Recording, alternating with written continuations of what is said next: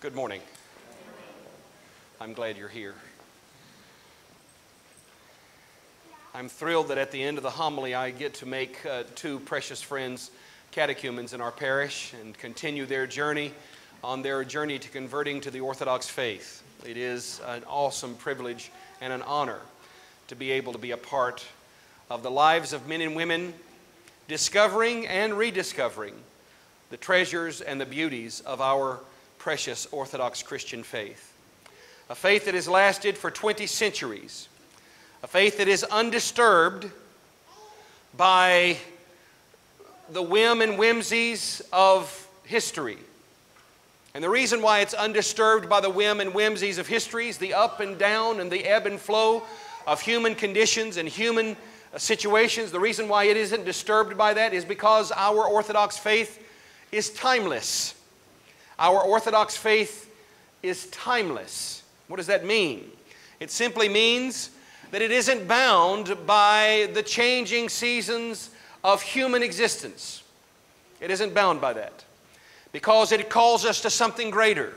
It calls us to something more powerful, more eternal, more everlasting, something more solid to build our lives upon than the shallow, shifting sands of human times and troubles.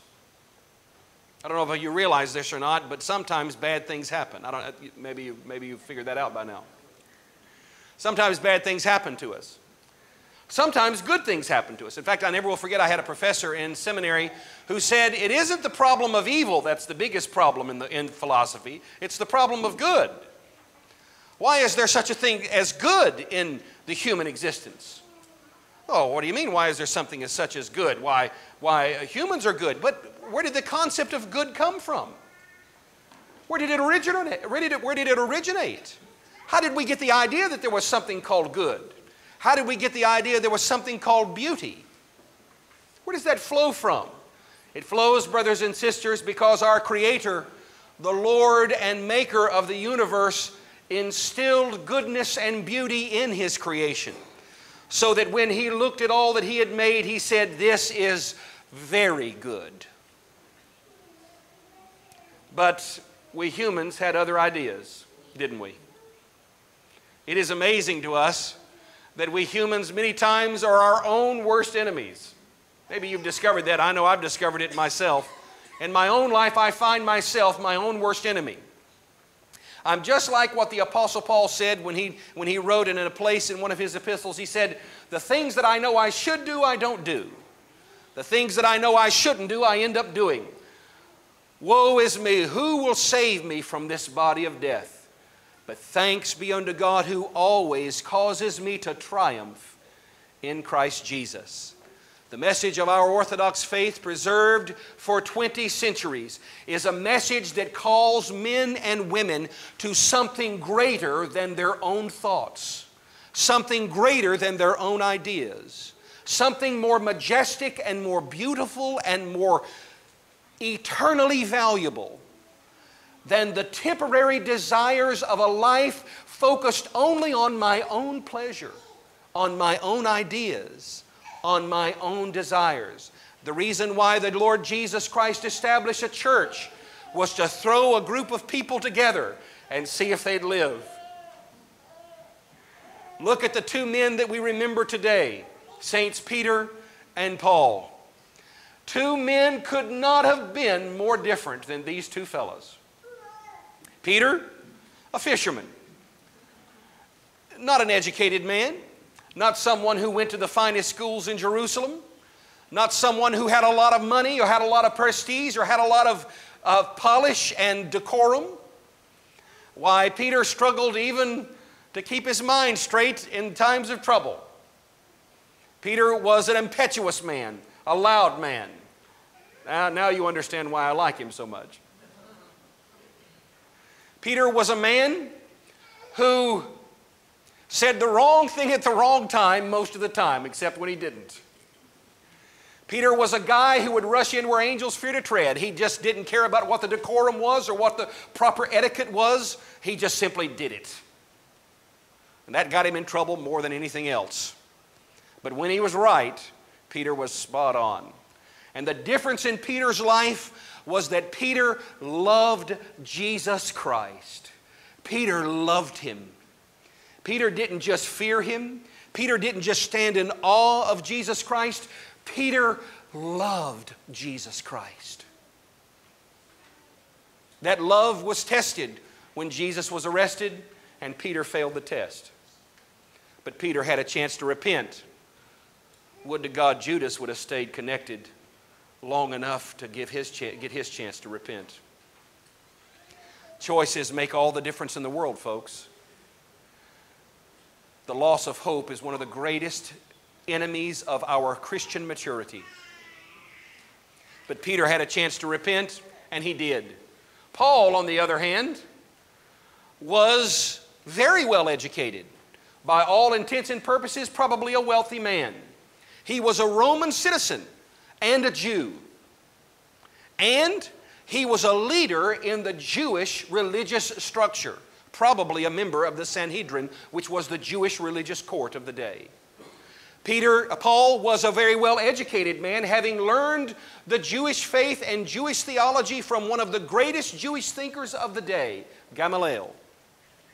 He was the disciple of this great Jewish leader and knew the Scriptures backward and forwards. He was educated, and he was proud, and he was zealous. He loved the rules. Paul loved the rules, so much so that when these Christians started showing up and saying that God had a son, why, how dare they? And he rose up and said, I'll smite these people. And he was zealous for the faith. He wanted to make sure that all the rules were followed, because following the rules was the most important thing. So much so that Paul was the Sanhedrin member of the court that gave permission for our first martyr to be stoned, St. Stephen, the deacon. Paul stood by. He was called Saul at that time. Saul stood by and gave judicial coverage to the death sentence given to St. Stephen. Paul got arrest warrants from the leaders of the Jewish people to go to Damascus and arrest the Christians, because after Stephen had been stoned, a lot of the leaders went over to Damascus, frankly, to hide. And so he got arrest warrants to go to Damascus and arrest the Christians there and bring them back in shackles and show these crazy Christians that they shouldn't do what they're doing. On the way to Damascus, the Scripture says that Paul had a vision, and a voice came from heaven, Saul, Saul, why are you persecuting me? Saul was knocked off his horse, and he looked up in the sky and he said, who are you, Lord? And the voice from heaven said, I am Jesus, whom you are persecuting. It is hard for you to kick against the pricks. I always wondered what that phrase meant. And what it was Saul's zealotry, Saul's desire to follow the rules was pricking his conscience, because he knew what he was doing was wrong. And Saul, as hard as he can, was fighting the direction and the leading of the Holy Spirit to repent for his actions. And he kept saying no, but now he couldn't say no any further. He'd run as far as he could. And then, of course, Saul's name was changed to Paul. And these two great men, Peter and Paul, lived in conflict with each other and with those around them. Peter and Paul would get along and love one another. In fact, we have an icon here of Saints Peter and Paul embracing one another. The wonderful truth of all this, if these two men could get along in the church, we should be able to too. If these two very, very different men could get along to find a way to live together in harmony, to understand that our faith is bigger than our differences. Our faith is larger and more powerful than our disagreements. Our faith and our love for Jesus Christ should overcome all of the challenges of our lives and break down those stony parts of our heart that keep us angry and bitter and separated from one another.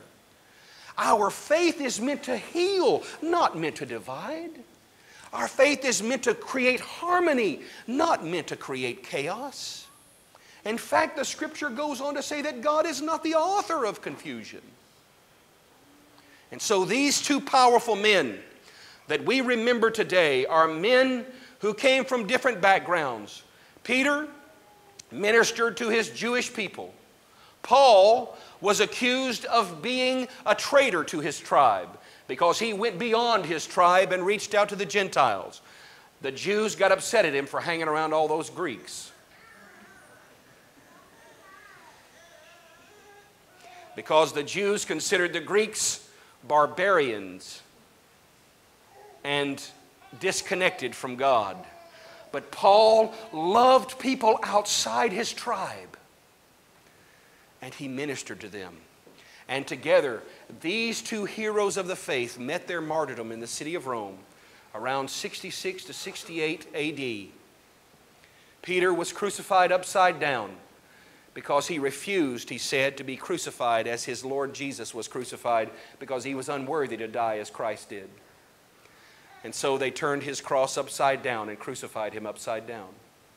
Paul, because he was a Roman citizen, was not subject to the death penalty on a cross. A Roman citizen, the way they killed Roman citizens, they beheaded them. And so Paul was beheaded in the city of Rome during the time of Nero. And these two great men set the pattern for the gospel of Jesus Christ to spread throughout the entire world, even coming to us here in Cumming, Georgia, to this day.